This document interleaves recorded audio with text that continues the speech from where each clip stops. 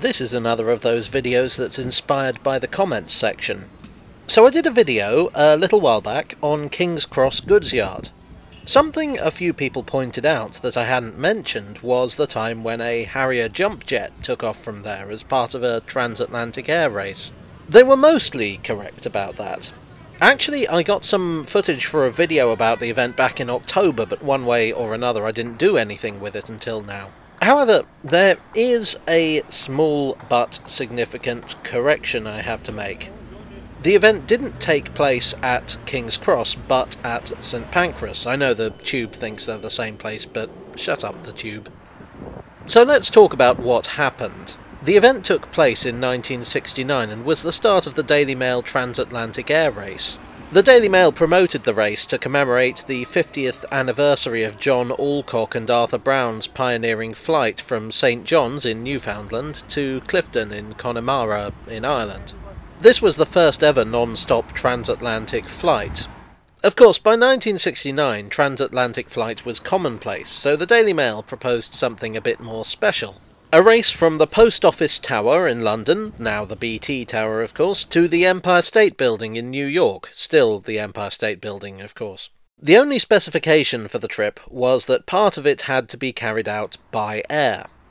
Beyond this, the specifications were very open. You could travel by light aircraft, chartered business jet, even commercial flight, and the rest of the journey could be undertaken any way you liked. All in all, it had the potential to be a very wacky race. Entrants included racing driver Sterling Moss, holiday camp magnate Billy Butlin, athlete Mary Rand, TV personality Clement Freud, and Prince Michael of Kent. John Alcock's niece, Anne, was one of the youngest participants at just 18 years of age. But it wasn't just celebrities and VIPs getting in on the action. The Royal Navy and the Royal Air Force also fielded teams, and this is where St Pancras comes in. The RAF's aircraft was a Hawker Siddeley Harrier, the pride of the Air Force. The pilot was Squadron Leader Tom Lecky Thompson, one of only 3 pilots authorised to fly the new aircraft. The RAF had a number of somewhat unfair advantages over the civilian competitors vis-à-vis resources and the ability to cut through red tape. But then they weren't entirely in it for the sport. The British government were very proud of the Harrier, so the race had a strong propaganda element. If the RAF could show that their new jet was the bee's knees, the cat's pyjamas, and the dog's pyjamas as well, then that potentially meant export orders. Indeed, the governments of Britain and America were already in talks to sell them to the US Marines. It should be pointed out that the organisers did have a number of different categories of prizes on the grounds that top-of-the-line military aircraft piloted by experts with government backing were a dead cert to win. Just so we all know where we stand. That being said, things weren't plain sailing for the RAF boys. Nothing like this had ever been attempted in a Harrier. There were doubts over whether it would be possible to refuel in mid-air. The 2 jets chosen, XV741 and XV744, were specially modified to allow this, as well as being fitted with longer wingtips to increase stability and range. I don't know how that works, I don't know aeronautics at all.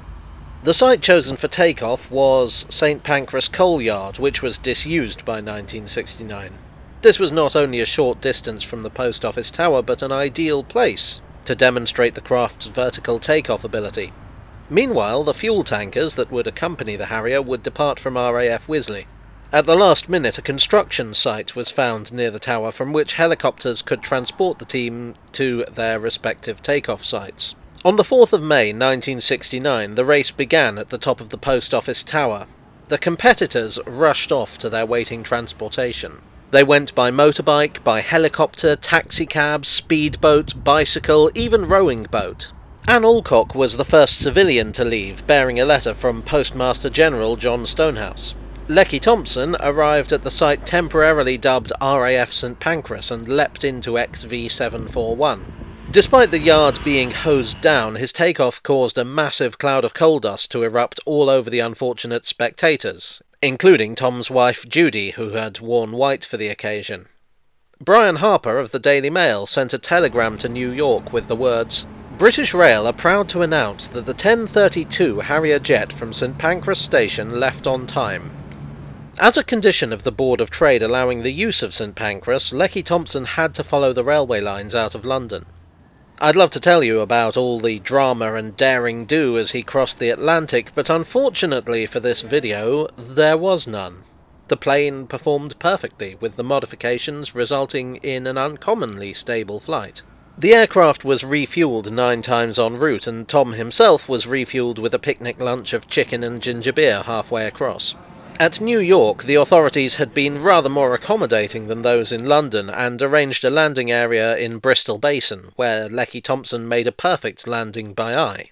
From there, he was driven on a Harley-Davidson by an off-duty NYPD officer to the Empire State Building.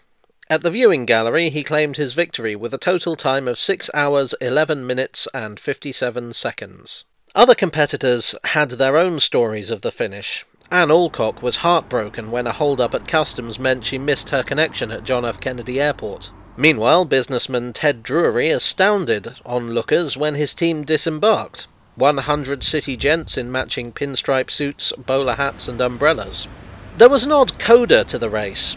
Tom Lecky Thompson and backup pilot Graham Williams were basking in the glow of victory the following evening when they heard about the upcoming arrival of the QE-2 in New York Harbour. The pilots decided to put on a little show entirely without authorization.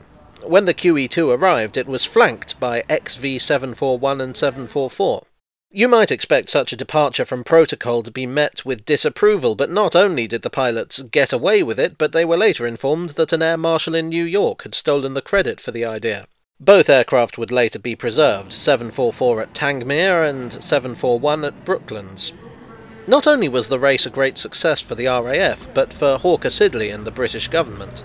The aircraft created quite a stir on its arrival, and the performance meant that the US government had no hesitation in putting in an order for the Marine Corps. I guess you could say the RAF managed to sell it to the Marines. Well, I hope you enjoyed this supersonic video. If so, you may wish to jet off to the like button and maybe land on the subscribe button for more flighty content. As always, I'd like to thank my generous donors on Ko-fi and Patreon. You are the Hawker Siddeley Harrier to my Tom Lecky Thompson. I suppose I should also thank the commenters on my King's Cross video for getting me off my backside to actually make this video after, 9 months? Anyway, let's hope it doesn't take me that long to make the next video. I'll see you again for that. Cheerio!